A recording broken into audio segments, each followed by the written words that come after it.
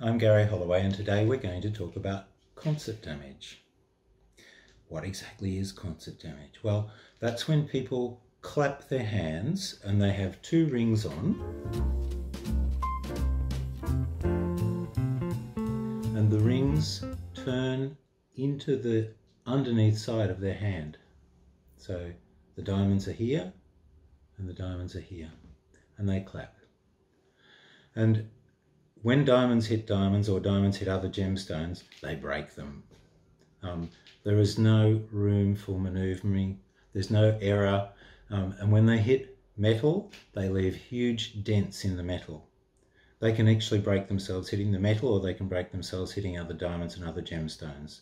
So when you go to concerts, make sure that your rings, if you've got gemstones in both rings, only really a problem with gemstones in both rings, that you don't let them turn to the inside of your hand, because if you do, you'll have the same result as the lady who bought these rings that I've been showing in these slides. A couple of weeks ago, lady came in, I'd never seen her before. She was sent by another jeweler because the other jeweler didn't know what to do or how to assess the damage, etc., etc. So this is the problem, and I see it several times a year.